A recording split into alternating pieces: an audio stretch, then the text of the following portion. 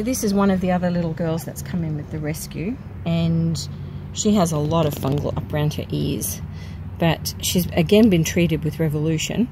The fungal itself has, you can see little bits of hairlessness here and there, but and they actually have a naked patch directly behind their ear, which is normal right here. But what I'm talking about is in here we can feel it's really tough and bristly and hard, and the hair fibers feel so different.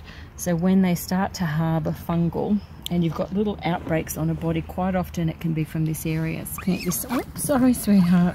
She's pregnant as well. But you can start to see hair loss up around the face. So she's getting really thin in through here in these areas, and she's got bits on her body. So we're just going to quickly just get some Malaseb on her, literally to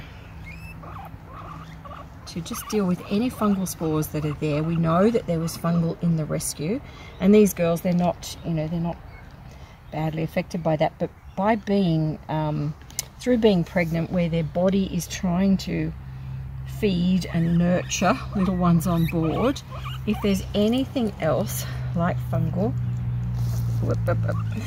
that is, oh no, sweetie, I'm sorry. Okay, just want to do it really quick. Okay, that's all right. Let's just get this on you. This is just Malaseb in the water. We're just going to give her a light rinse. It's a dilute Malaseb. And if we treat the fungal that is here, any fungal spores, by the time this little girl has her young, she won't be dealing with another serious problem of fungal. So let's just get on top of those ears. Yeah, because unfortunately too with these girls, their cage was never cleaned out for a good 4 or 5 months. Yep. Right, sweetie pie. Oh no. These ears will feel completely different after this, but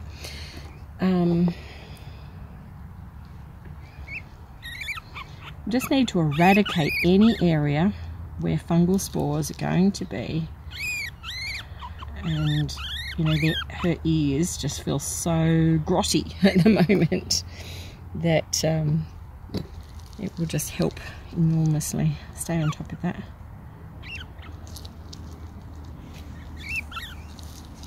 She's got a good coat on her, so she's been eating, but yeah, she's got lots of crusty gunk in here. You can see it as it comes out, but this is the sort of thing where fungal spores just harbour in areas that it's wet and moist, and we don't want that to become more of a problem. We want to get on top of it. It's easy and quick to treat right now. Get on top of it early so that all she has to concentrate on, no, sweetie boy, all she has to concentrate on is having her bugs. There you go. She's complaining bitterly. I'm being very gentle, but you've just never had your ears done before. It would be like us having someone do the outside of our ears. Yeah, yeah, let's just fix this. Yeah, make sure we've got it all out. It's feeling a lot better. Okay. This one over here. Sorry, sweetie pie. You know it's yucky. Oh, yeah. Yeah. Their ears overall are very sensitive. It's one of the areas that other piggies will nip them and bite them. And, you know, with that in mind, it's a perfect location for fungal to harbour. Oh, it is not as bad. No, it's still as manky, still a bit there. Some ears are really, like, they can be filled to the absolute brim. And cases like that, they always get continual fungal outbreaks in little areas, and people wash them and treat them and they don't understand where it's still coming from. And it might just be the tiniest patch of fungal spores that the piggy is then scratching the face, scratching their ears, and then can transmit it. or if they're in a cage, like these girls have come from a rescue that wasn't from a rescue situation that wasn't ideal, and they're still harboring a little bit of fungal, so we just need to make sure it's off them, and then just let them eat well, and there we go, and have the rest of their young. So we're going to give her some grass time. There we go. Alright, dry off in the sun. Awesome. Okay, this is one of the fellows from the rescue, and we're being really quiet because when you've got piggies that are free range or have come from a really bad situation, they're terrified. And this little guy, he's a dominant male boar. He is in really good shape, but in terms of bathing or doing any sort of treatment with these piggies, they're really frightened, and you'll see him move quickly. So if you're not used to holding them, it can be really, really tricky. And the process of taming a guinea pig like this takes considerable time and effort to really do that well. Now, right now we're just doing a health examination to check where he's at, what's going on, so we can get him to just know everything about him in terms of, I am going to actually just quickly put him in. I'm just going to pop some antifungal on him, and you'll see that bathing piggies that are terrified is very different to bathing pets that have had treatment. And the trick is to move really, really slowly and to not have any noises. So I'm actually going to stop talking so we can just watch the process of how I do it. How we can keep him calm without shooting out of my hands.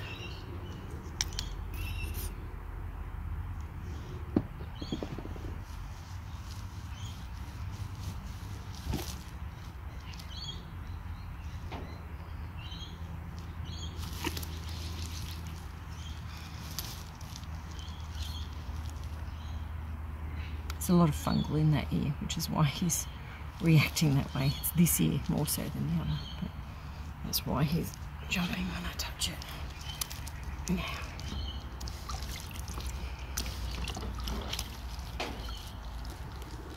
I really don't like wearing gloves when I do this because you can see their claws can get stuck in the glove and it just becomes trickier. Actually, I'm going to get you to pull that glove off for me. Thanks. This one from the wrist, that's it, right? That's better. Yeah, so you need to do it without gloves on. And then you can very calmly hold them. And hold on. Let's see.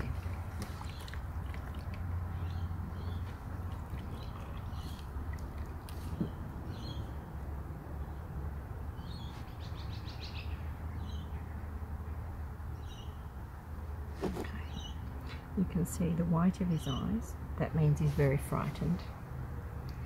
We're not harming him at all. We're going to stay really calm and just help him.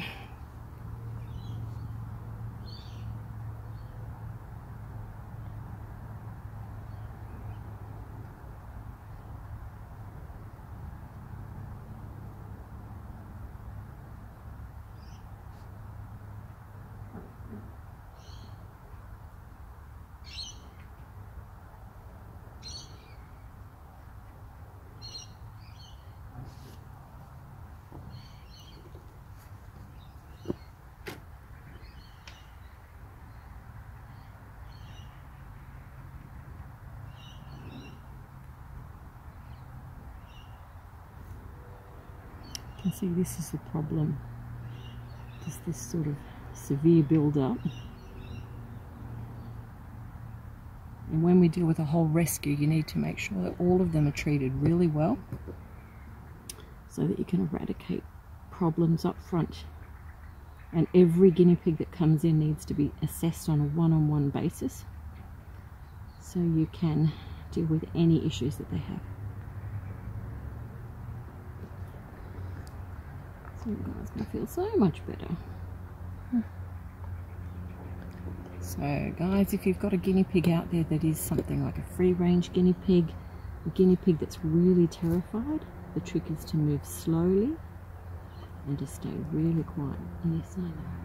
Sorry, sweetie. Stop talking.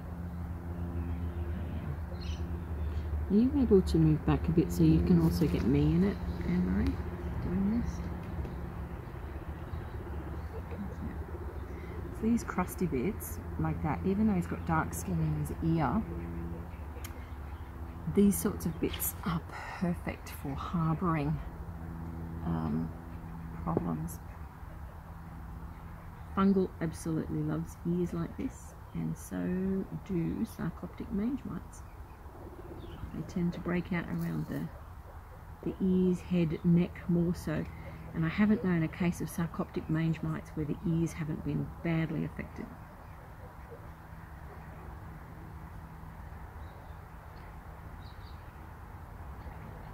So you can see this guy's got, really glad we bathed him, hasn't he?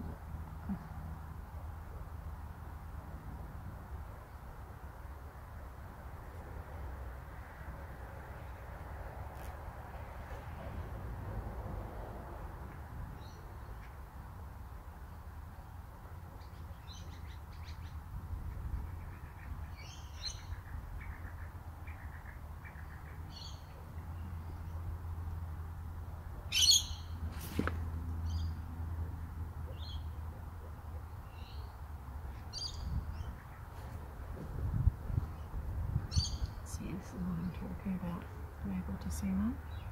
If you come in a bit closer, you might be able to. This is perfect for harbouring loads of problems.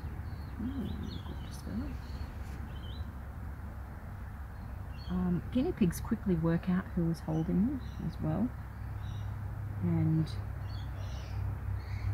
in that respect, they react very quickly. So if a child was to have a guinea pig, they know that they can easily get away from if the child is not really confident at holding or handling the guinea pig. So the way that you wrap them, hold them, deal with them is really important, because they will quickly work out their behaviour according to what they can assess and know. There's some very sore ears there.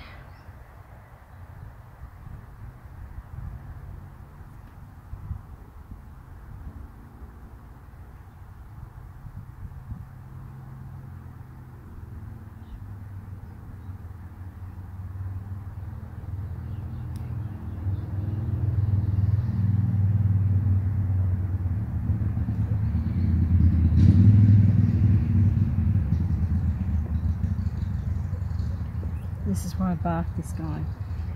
It was really necessary.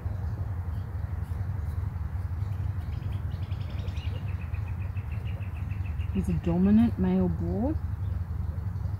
He's used to getting away, and this is going to help him feel a lot better.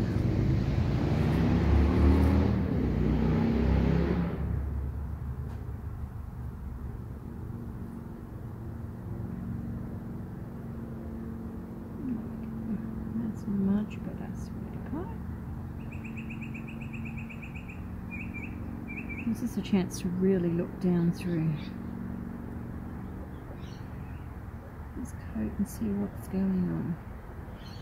Yeah, so that will be a really big bonus, getting that antifungal on his coat and having his ears sorted. He'll be a lot better soon. Okay.